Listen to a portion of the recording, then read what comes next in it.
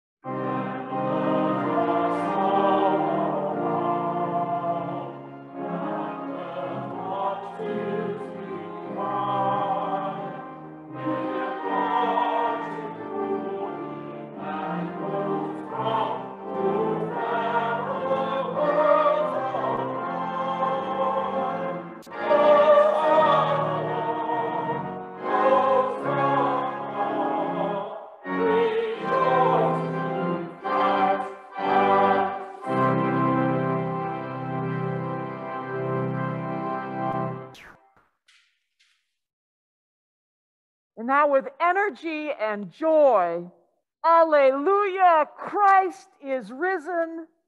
Christ is risen indeed. Alleluia.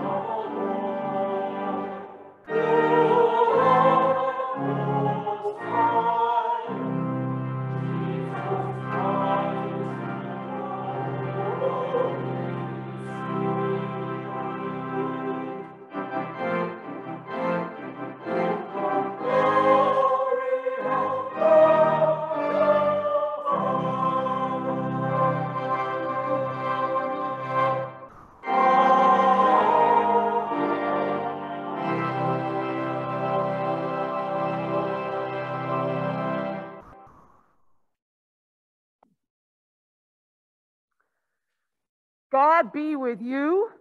Also with you. Let us pray.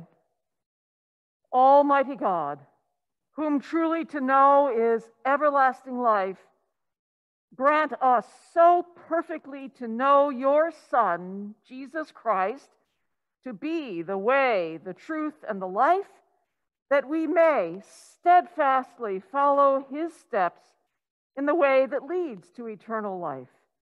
Through Jesus Christ, your Son, our Lord, who lives and reigns with you in the unity of the Holy Spirit, one God, forever and ever.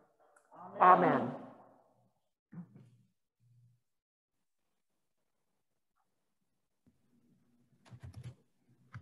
A reading from Acts. An angel of the Lord said to Philip, "Get up and go toward the south to the road that goes down from Jerusalem to Gaza. This is a wilderness road." So he got up and went. Now there was an Ethiopian eunuch, a court official of the Candace, queen of the Ethiopians, in charge of her entire treasury.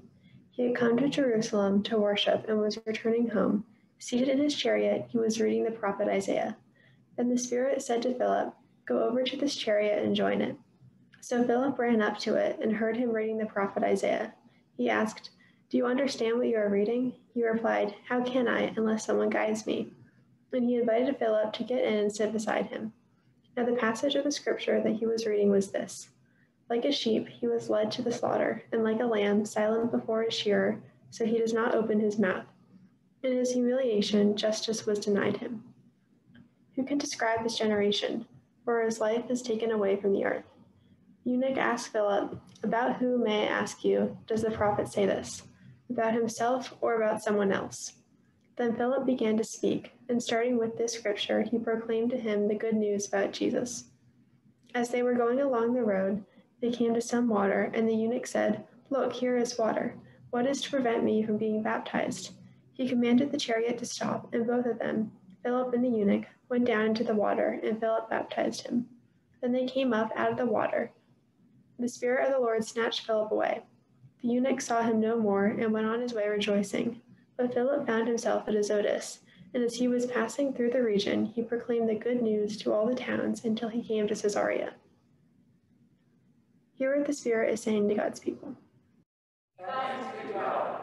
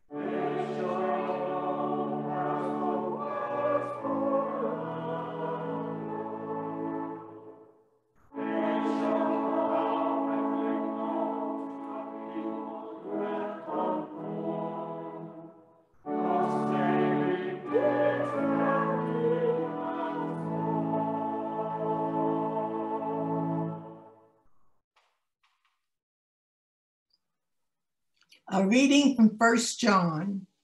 Beloved, let us love one another because love is from God. Everyone who loves is born of God and knows God. Whoever does not love does not know God, for God is love. God's love was revealed among us in this way. God sent his only Son into the world so that we might live through him. And this is love, not that we loved God, but that he loved us and sent his Son to be the atoning sacrifice for our sins. Beloved, since God loved us so much, we also ought to love one another. No one has ever seen God. If we love one another, God lives in us, and his love is perfected in us. By this we know that we abide in him, and he in us, because he has given us of his Spirit. And we have seen and do testify that the Father has sent his Son as the Savior of the world.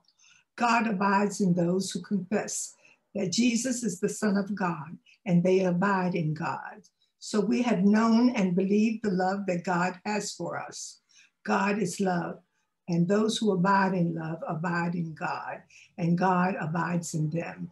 Love has been perfected among us in this, that we may have boldness on the day of judgment, because as he is, so are we in this world.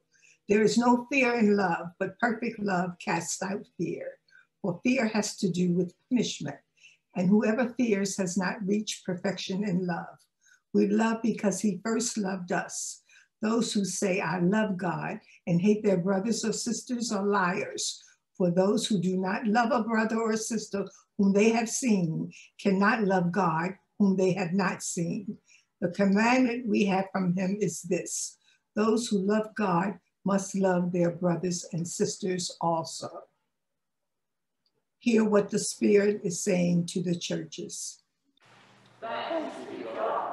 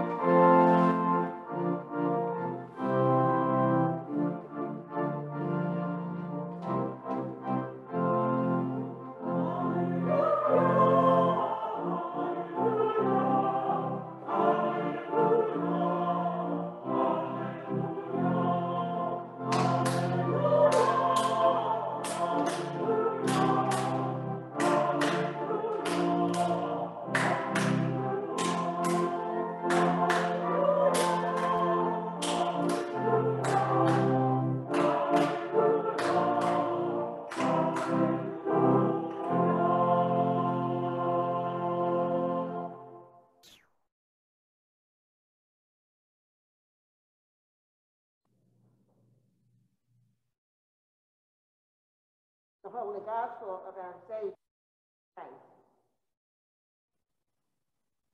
Glory to you, Lord Christ.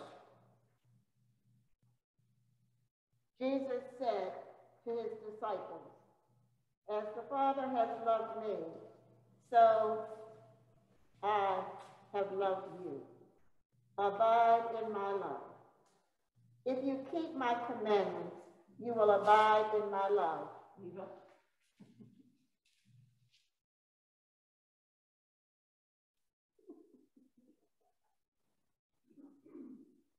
We begin again. Jesus said, I am the true vine, and my Father is the vine grower. He removes every branch in me that bears no fruit. Every branch that bears fruit, he prunes to make it bear more fruit. You have already been cleansed by the word that I have spoken to you. Abide in me as I abide in you. Just as a branch cannot bear fruit by itself unless it abides in the vine, neither can you unless you abide in me. I am the vine, you are the branches. Those who abide in me and I in them bear much fruit, because apart from me, you can do nothing. Whoever does not abide in me is thrown away like a branch and withers. Such branches are gathered, thrown into the fire, and burned. If you abide in me, and my words abide in you, ask for whatever you wish, and it will be done for you. My Father is glorified by this, that you bear much fruit and become my disciples. The Gospel of the Lord. Praise to you, Lord Christ.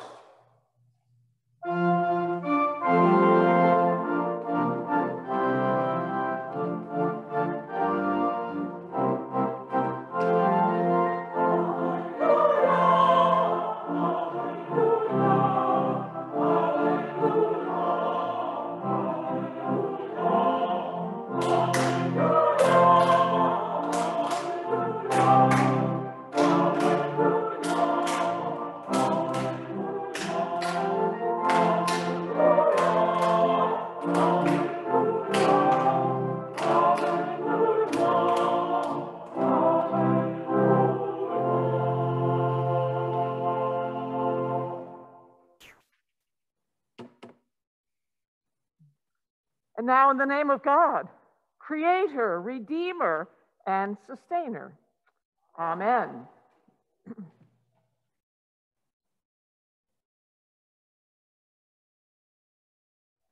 Philip is one of 7 Greek-speaking Jewish Christians assigned by the disciples in the early post-resurrection community to tend to the needs of others, especially widows, those most marginalized and vulnerable in society. Without husbands, they had no standing and no protection. Today, by whatever means, Philip finds an Ethiopian reading Isaiah. This Ethiopian is a man of great status. He has a chariot. This Ethiopian is a man of great wealth. He owns a scroll. He controls the treasury of the Queen of Ethiopia. Candace is Ethiopian for queen. And this man, therefore, has huge standing and protection. But he cannot understand what he is reading. So Philip and the Ethiopian have a conversation, and Philip teaches him. And in teaching him, Philip bears witness to Jesus. The Ethiopian is clearly moved and actually convinced by Philip. So he turns to Philip and asks, "Is there anything to prevent me from being baptized?" Well, there could have been lots of reasons, actually. He may or may not have been Jewish. He is a foreigner, but primarily he is a eunuch, which, based on Levitical law, makes him an inferior person sexually. He is considered defective because he is unable to be fruitful and multiply, literally. Philip, unmoved by obvious restrictions and restraints, joyfully grabs him, dunks him, and simply baptizes him. Unable to be fruitful and multiply. Jesus says to his disciples, "Be fruitful and multiply." It is his last evening with his 11. Judas has already left. And Jesus says, "Be fruitful." Of course, he's not talking about creating progeny, as wonderful as that might be. Jesus is demanding something far more difficult and actually radical. Jesus says, "Bear fruit." Well, what fruit is he talking about? What does that mean for Jesus? It means a life of public works, not just private, behind a closed door, but a life of public, visual, able to be seen works on behalf of the kingdom. Jesus is speaking about missionary activity, evangelism, sharing the good news, not just keeping that quiet and inside of us, but actually sharing the good news of what it is that we long to believe and understand and grasp. It means to care for the poor, the sick, prisoners, orphans, elderly, widows. In other words, to care for the least, the last, and the lost. And it calls on us to make a way for our faith to actually impact our society so that our values and our actions are in accord with God's desires for creation. So what fruit? Well, fruit that radically challenges a self-focused, exclusionary behaving world, which, by the way, I am kind of sick of living in today. Jesus challenges his disciples to bear fruit that will radically challenge a self-focused and exclusionary behaving world. Maybe it's no different today. Throughout the ages, there have been moments when the church has actually borne fruit, like when Paul baptized Gentiles who were not circumcised and took that risk, like when Francis of Assisi shocked the church by living totally reliant on Jesus and therefore a property-less life, like when Luther and other reformers cut ties to the church because it exercised excessive, unchecked, abusive authority. Like the Anabaptists, who challenged the church to relinquish recourse to the sword and state-sponsored violence. And even like the Anglican Church, who agitated that slavery was incompatible with Christianity long before abolitionists in the United States. Like Philip, who doesn't hesitate to baptize a eunuch, a total outcast by societal norms of his day. Moments of extraordinary fruit bearing.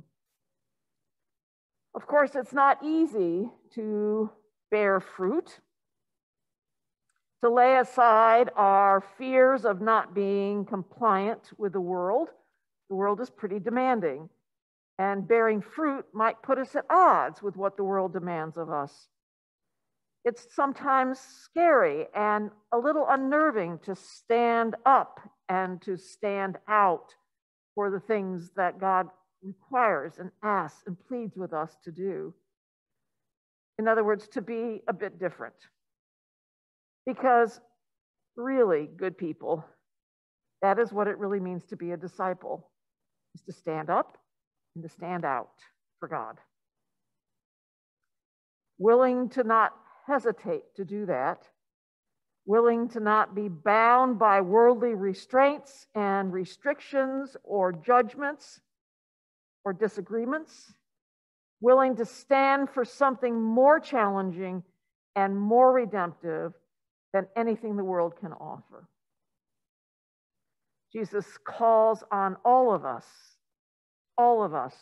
to stand up and to stand out and to bear fruit. Sometimes monumental fruit, and sometimes just a piece of a fruit, just something that we do to stand up and stand out for God. So how do we do that? How do we do that? How do any of us find moments to be fruitful? How do any of us find the understanding, the vision, but mostly the courage to be fruitful? I don't think we don't understand what God asks of us. I think most of us do. I think most of us grasp the vision of what God wants for God's creation. What most of us lack is maybe some courage to figure out how to do that. Clearly,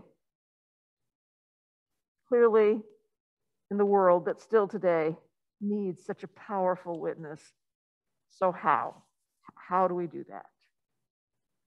Well, Jesus says, stay close. Jesus knew the hardships ahead for his disciples. Jesus knew how hard it is to stand against the world while living in the world. Jesus knew how hard it would be to press the world toward the kingdom of God. Jesus knew how much none of us would want to bear that kind of fruit, because to do so is frightening and can feel costly. Who might we offend? Who might turn away from us? Who might not appreciate what we're saying? But Jesus says, if you want to do it, if you really want to be my disciple, then stay close. Stay close to me.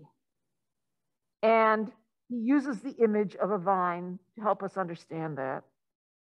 In a vineyard, the best grapes are from the branches closest to the central vine, because that is where the nutrients are the most concentrated. So gardeners prune branches to stay close and don't let them ramble all over the place, wandering here and there, farther and farther from the real vine where life and health reside. So Jesus says, stay close to the real vine. Stop rambling and finding other things to worship. Bearing fruit doesn't create disciples.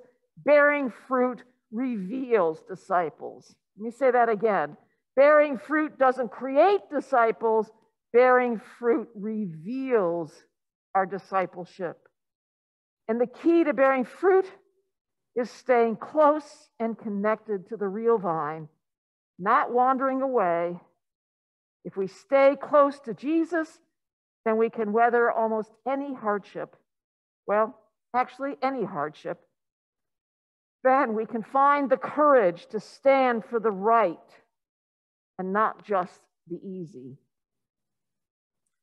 When Philip baptizes the eunuch, the scripture tells us that they both left with joy. Can you just imagine the smiles on their faces? And that's what comes from staying close to Jesus. There is a level of joy and delight that is beyond our imagination. We stay close to Jesus. We find the courage to be disciples and to do something amazing and joyous. When we stay close to Jesus, we might just enable someone else to be a disciple, to rejoice in the company of disciples, and to do things that are stunningly joyful. That's what comes from bearing fruit. And how do we do that? How do we stay close to Jesus? We do it because we know that God loves us. God loves us. That is how we know and understand profound love. While we love one another, God's love for us is so profound, it is so immense, it is so strong, that it is that love that draws us to Jesus, draws us to God, and keeps us wanting to be close and to stay close to our God. It is that love of God for us that gives us the desire to stay close, which then empowers us to stand up and to stand out. And by the grace of God, we have each other to do it with one another. Not something we have to do alone. We do it with one another because we are the church. We are the body of Christ. So on this day, celebrate God's love for you. Let it just cascade down on you. Help it draw you closer to God, closer to Christ. And may you find in that closeness the power and the strength to stand up and to stand out for a world that desperately needs it, but also that we might collectively know what it means to smile broadly and to feel a profound sense of joy. Amen.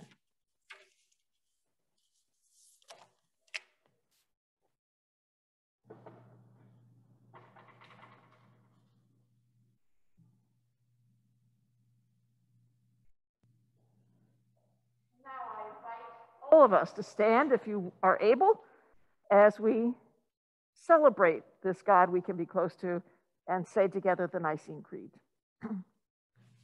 We believe in one God, the Father, the Almighty, maker of heaven and earth, of all that is seen and unseen. We believe in one Lord Jesus Christ, the only Son of God, eternally God the Father, God from God, light from light, true God from true God, begotten, not made, of one being with the Father, through him all things were made. For us and for our salvation, he came down from heaven. By the power of the Holy Spirit, he became incarnate from the Virgin Mary and was made man. For our sake, he was crucified under Pontius Pilate. He suffered death and was buried. On the third day, he rose again in accordance with the Scriptures. He ascended into heaven and is seated at the right hand of the Father. He will come again in glory to judge the living and the dead, and his kingdom will have no end. We believe in the Holy Spirit, the Lord, the giver of life, who proceeds from the Father and the Son. With the Father and the Son, he is worshipped and glorified. He has spoken through the prophets. We believe in one holy Catholic and apostolic church. We acknowledge one baptism for the forgiveness of sins. We look for the resurrection of the dead and the life of the world to come. Amen.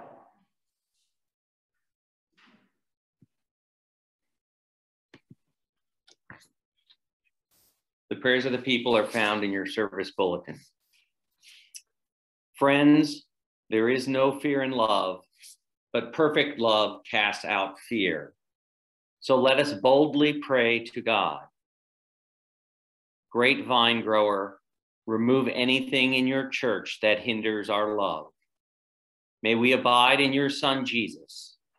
May he abide in us. We want to bear much fruit. We want to be disciples of your Son, loving God. Put your words in our hearts. Ruler of the nations, under your reign, the poor shall eat and be satisfied. Make known your saving deeds to the ends of the earth, loving God. Put your words in our hearts. Creator God, you nourish our bodies and our spirits with the fruits of the vine. Give us eyes to see your presence in our world. Give us words to witness to your goodness. Remembering the 29th birthday of Emily Nicase and the 26th birthday of Laura Nicase, the birthday of David Rose, the wedding of Aaron Rosenberger and Megan Threet, the 29th wedding anniversary of Brian and Sandra Rosenberger, the baptismal anniversary and 35th birthday of Brian Anthony Piccarello, and the baptismal anniversary and 33rd birthday of Jeffrey David Piccarello, the 21st birthday of Brianne Lynn McPhillips, and any others we name at this time. The 80th birthday of Ray Ziegler. The 85th birthday of Senator Dolores Kelly, and the 19th birthday Jack Mountain of Maya Marie Pulliam. The recovery of Celeste. The 13th birthday of Alan Wade Burnside.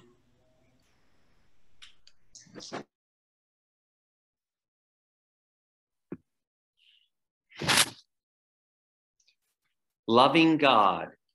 Put your words in our hearts. Good teacher, you sent Philip to the Ethiopians so that he would be transformed by understanding. Bless our local schools, colleges, and universities, wherever they are. Give wisdom and understanding to all those who teach and all those who learn. Loving God. Put your words in our hearts. Oh God, you are love. You love us so much.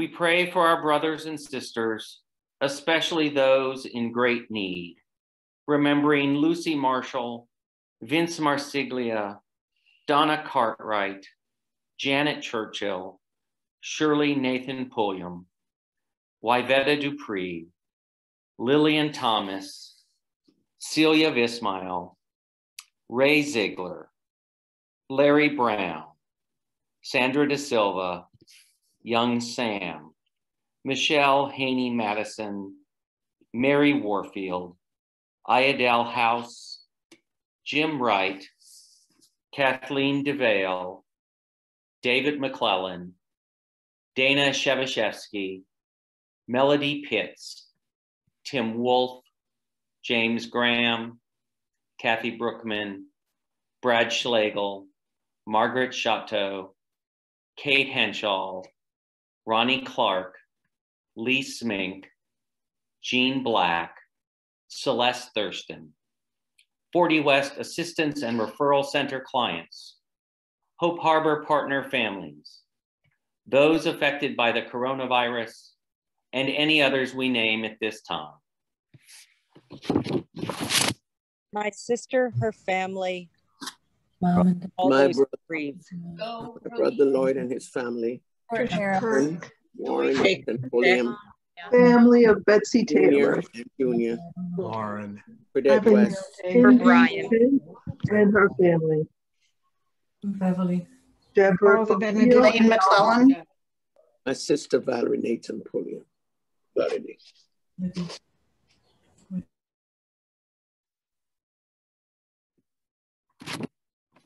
Increase our love for them. Teach us empathy. Bless them with your healing touch. Loving God, Almighty God, who truly to know is everlasting life. May your love be an eternal abode for all who have died, remembering William Mark Goodwin Jr., Art Henshaw, and any others we name at this time. James and Henrietta Morton, Lucy Allen, Wood Morton, Ron Whitaker, Leon, Carolyn Lawrence, Yeager. Barbara Taylor, and Horace Layton. Mike Woodson. John Taylor.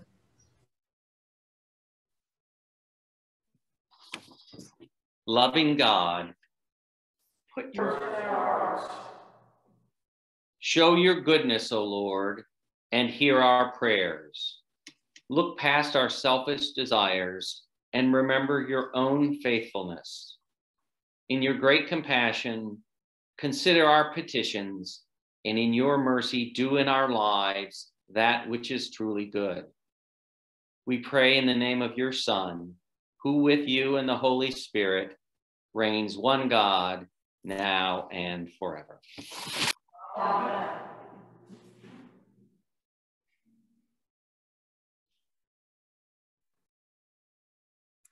And now, my sisters and my brothers, the peace of Christ be always with you. Also with you. We have God's peace. Alan, Peace to everyone.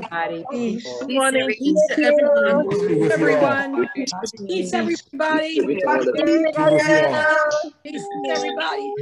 Peace, everyone. Be with you. Peace, everybody. Peace, everybody. Peace, be still. Bye, Bonnie. Peace, Peace, Bonnie. Peace, Bonnie. Please call us. Bonnie. Everyone. Be with you. Bye. Right, Peace be with Kim, you. just celebrated an anniversary. Yep. Hi, Dana. Good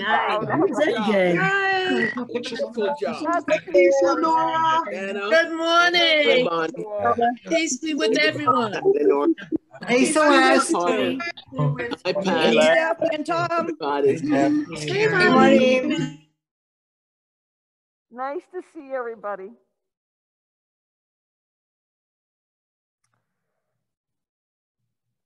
Okay.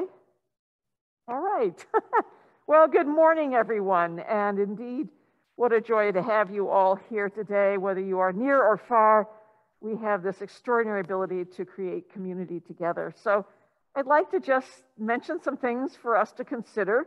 The first thing, of course, is in your bulletin is the what's happening at St. Bees. I always hope that you'll take a peek at that and have a chance to sort of look over all the things that are happening here at St. Bartholomew's. And it's for all ages, from smaller and younger to those of us who are older.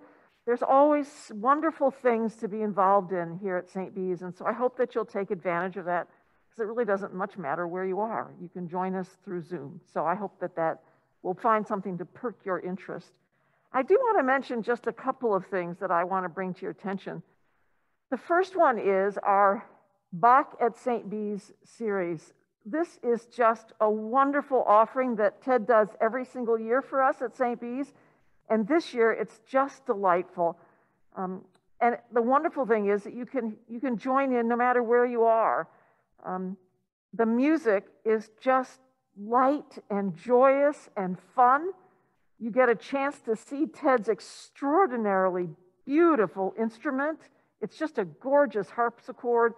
But then it's also just a chance to let your spirits be revived. There's one on this evening. There are 3 more, one this evening. So I hope that you will join in. And the gift of that also is that you can go back and find it and hear it another time even, and just celebrate the wonderful gift of our musician who brings us these wonderful opportunities. I also want to mention that on May 7 through 9, it is the May Ceasefire Weekend. Thanks to the efforts of Bridget Maloney, our parish has been actively involved in the ceasefire movement here in Baltimore. And so in our own neighborhood this next weekend, there will be some events to try to bring up and out of us our better nature so that we might find a way to put away the violence and particularly the guns. And even if you're not here in Baltimore, I hope that on that weekend you will find some way in your own place, wherever you live, if it's just to stand outside in solidarity with ceasefire weekends, no matter where they're happening, and to just pray for the gift of some peace and some resolution to our gun violence. Next Sunday at Faith Forum, we will be exploring Native American spirituality. I want to just quickly share a couple of stories with you. As you might remember, we offer an opportunity for our youth to take spiritual pilgrimages when we can.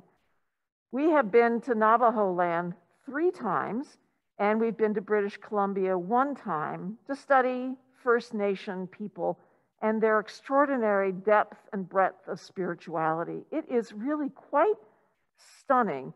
So I want to share 2 stories with you. One, when we were in Navajo land, we decided that we wanted to take a tour through this amazing area that is very flat and desert-like. And out of this flat desert pops up these huge red rock formations. And so we showed up. We had a wonderfully gregarious Navajo man as our guide. And he started pointing out, and he said, well, we call that one John Ford, or we call that one John Wayne, because it reminded us, of course, of the old movies where you see the stagecoach going across the desert. We kept trying to say to him who we were and that we were here for a spiritual pilgrimage. And finally, we drove back in, and he stopped and he said, follow me. And so we all climbed out and followed him. We walked around this ledge, and there in front of us was this vast expanse of desert with these huge red rocks. And he said, be seated. And we were. And he said, we call that, and he gave us the Navajo name and explained what it was. And then he did another one and another one. And he pulled out a recorder and played some wonderful music. I don't think I've ever seen our kids as quiet and as overwhelmed and struck by the level of care and thoughtfulness of this person. And then one other story, just to add a bit of light note to it. We went to an Episcopal church on Navajo property in the reservation, and the priest there was very nice, asked me if I would like to vest for the occasion. I said I'd love to. And so we would ramble along in English, and every once in a while, an older Navajo woman would stand up and speak in Navajo. And after the service was over, I said, is she interpreting the service into Navajo? And he says, I have no idea what she's saying. So there was always some humor involved as well. But this coming Sunday, we will have the joy of having a chance to really experience and to understand maybe at a different level the kind of spirituality that our First Nation people offer us in this great land. And then two other quick announcements that I do want to make. One I'm very excited about, both of them actually. The first one is to let you know that St. Bartholomew's Church has been approved as a vaccination site. And so I'm very excited about, and in partnership with 40 West Assistance and Referral Center, Hunting Ridge Presbyterian Church, and a Maryland Association of Nurses, our task force team has just been profound. And so we will have an on-site visit soon and then be able to establish a date and some times. And we're hoping, above hope, that we will be able to vaccinate 150 people here at St. Bartholomew's. The reason that this is important is because I hope that collectively our reputations in this neighborhood will help those who are hesitant to feel comfortable coming and receiving a vaccine, but also that we will be able to help those who have trouble getting to a vaccination site to find their way here. So I'm very excited about that. Please keep your eyes and ears open because we may need some volunteers. And then finally, I want to let you all know that we will start up our 8 a.m. service outside in the courtyard Memorial Day weekend. So we will be regathering outside for our 8 a.m. service. An exciting moment and an exciting time. And while we won't Zoom that, because we already ask a lot of our tech vergers, so those of you who are farther away will not be able to join us in that, we will always be Zooming this service for sure. But we will gather outside bring your own chair, please bring a mask, but we will begin to be outside barring really, really yucky weather or maybe yucky cicadas. But anyway, we'll figure that out. But Memorial Day weekend, we will be back with our 8 o'clock service outside in the courtyard. And so I think that's a wonderful moment for us and a sign of some grace and some renewal.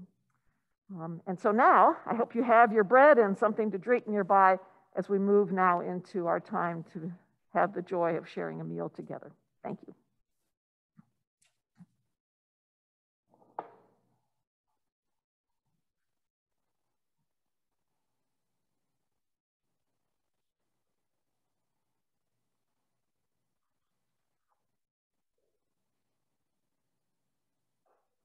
And now God be with you. Also with you. Lift up your hearts. We lift them to the Lord. Let us give thanks to the Lord our God. It is right to give our thanks and praise. It is right and a good and joyful thing, always and everywhere, to give thanks to you, Father Almighty, Creator of heaven and earth. But chiefly are we bound to praise you for the glorious resurrection of your Son, Jesus Christ our Lord. For he is the true Paschal Lamb, who was sacrificed for us and has taken away the sin of the world. By his death, he has destroyed death, and by his rising to life again, he has won for us everlasting life. Therefore, we praise you, joining our voices with angels and archangels, and with all the company of heaven, who forever sing this hymn to proclaim the glory of your name.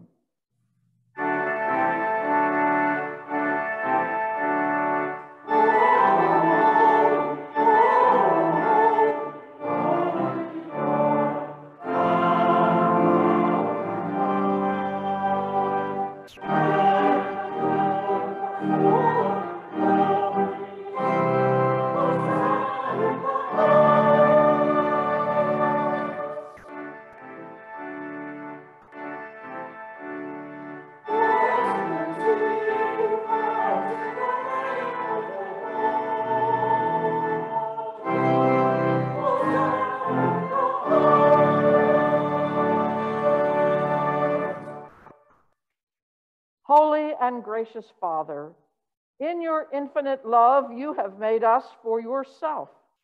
And when we had fallen into sin and become subject to evil and death, you, in your mercy, sent Jesus Christ, your only and eternal Son, to share our human nature to live and die as one of us, to reconcile us to you, the God and Father of all. He stretched out his arms upon the cross and offered himself in obedience to your will, a perfect sacrifice for the whole world. On the night he was handed over to suffering and death, our Lord Jesus Christ took bread. And when he had given thanks to you, he broke it and gave it to his disciples and said, "Take, eat. This is my body, which is given for you. Do this for the remembrance of me." After supper, he took the cup of wine. And when he had given thanks, he gave it to them and said, "Drink this, all of you. This is my blood of the new covenant, which is shed for you and for many for the forgiveness of sins. Whenever you drink it, do this for the remembrance of me."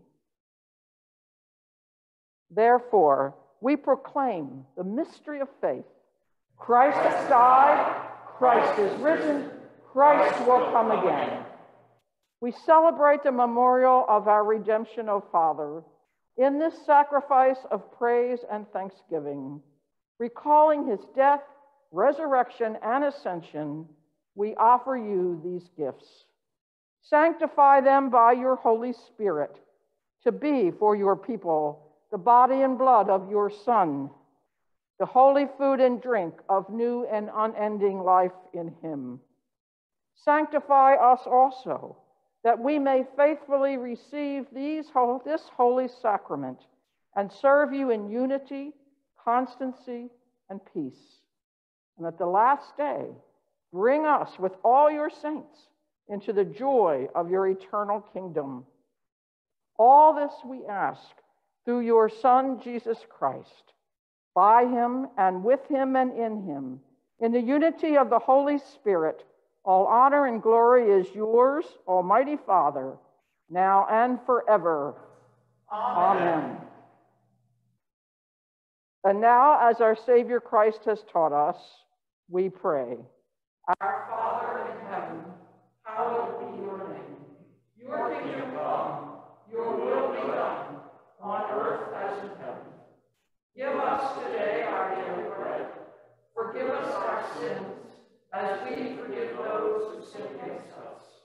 Save us from the time of trial, and deliver us from evil. The kingdom, the power, and the glory are yours, now and forever. Amen.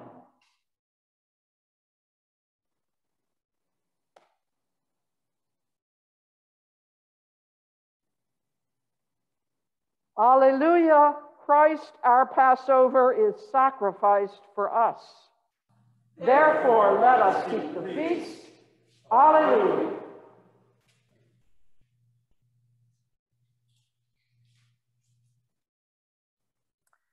And now, let us pray over whatever it is you have to eat and whatever it is you have to drink as we delight in this meal together.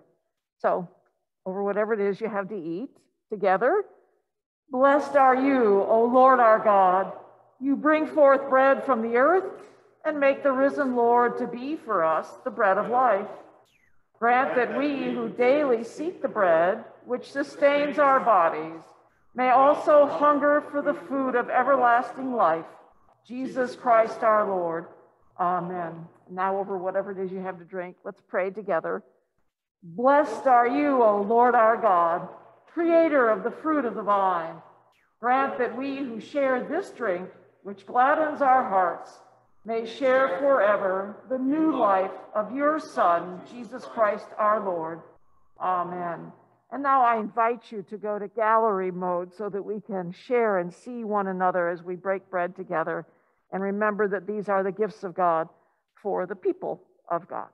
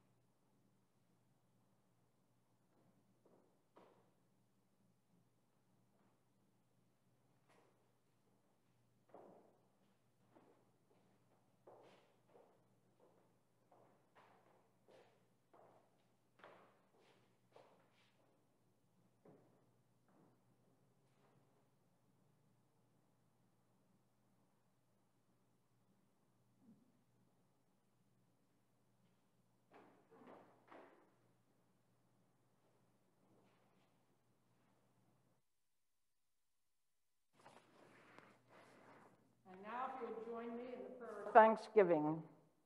In union, O Lord, with your faithful people at every altar of your church where the Holy Eucharist is now being celebrated, I desire to offer to you praise and thanksgiving. I remember your death, Lord Christ. I proclaim your resurrection. I await your coming in glory. And since I cannot receive you today in the sacrament of your body and blood, I beseech you to come spiritually into my heart. Cleanse and strengthen me with your grace, Lord Jesus, and let me never be separated from you. May I live in you, and you in me, in this life and the life to come. Amen. And now may Christ, who out of defeat brings new hope and new alternatives, bring you new life. Amen. May you be a new creation, Christ for those to whom Christ will send you. Amen. May Christ, who by death has destroyed death, give you all courage and joy in believing. Amen. And the blessing of God, our Creator, Redeemer, and Sustainer, be with you this day and forever. Amen.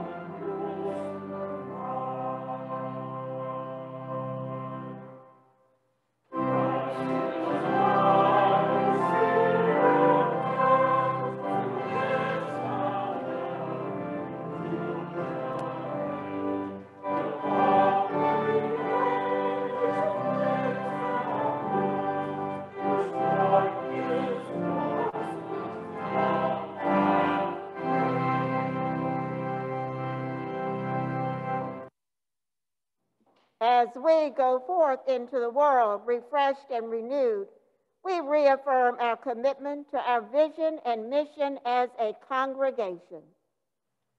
We will, with God's help, be a vibrant faith community that is a blazing beacon of God's transforming love in the world.